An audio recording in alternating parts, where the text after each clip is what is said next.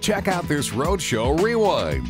Happening here, it is peanut butter time, and here to tell us all about the 17th annual Washington Trust Peanut Butter Drive is Ned Handy, president of Washington Trust. Good to have you here. Great to be here. We were talking and we were looking at that going, I cannot believe that it's been going on this long. Unbelievable. Because I remember being there the first time at Washington Trust Reservoir and Park collecting, and it was car after car after car. You can think of it in terms of years, or you can think of it in terms of peanut butter. 120 tons of peanut butter over that time.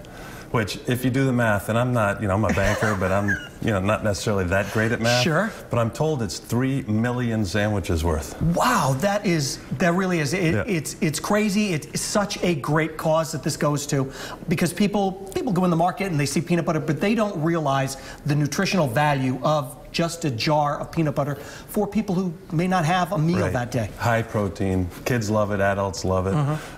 But it's not cheap.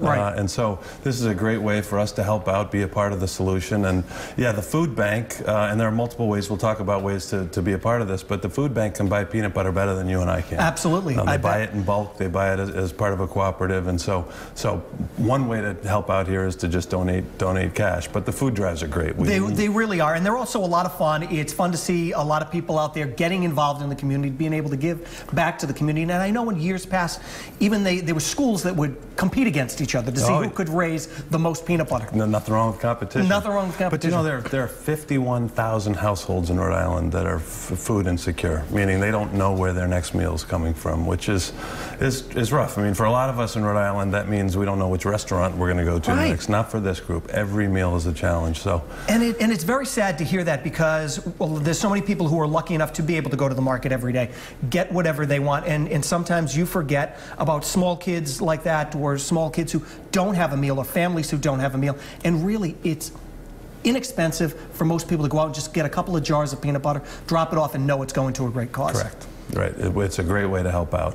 One of the other things too is when they get to the food bank, everybody's there and they're able to divvy up this peanut butter and know that it's going to the people who actually need it. That's right. They coordinate the logistics, but it's whether you're helping your local pantry or the food bank itself, which obviously helps the pantries as well. It's a great way to be a part of the community fabric and build just a better place here. So if people are out there watching and they really want to take part of this, they've got a couple of jars in their cabinets at home, and they want to be able to do this, how can they get out and give back? Peanutbutterbank.com. Rock on. Great place. Go online. You can donate.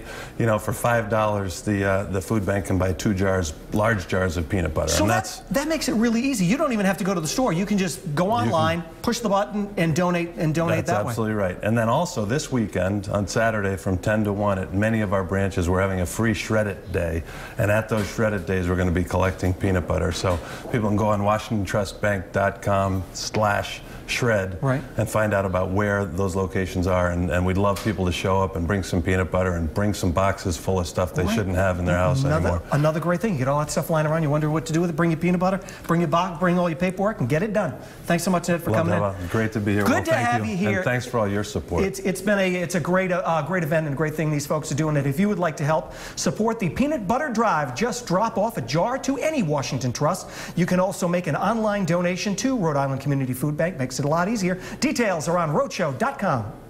Be sure to catch the Road Show weekday mornings at 9 on WPRI 12.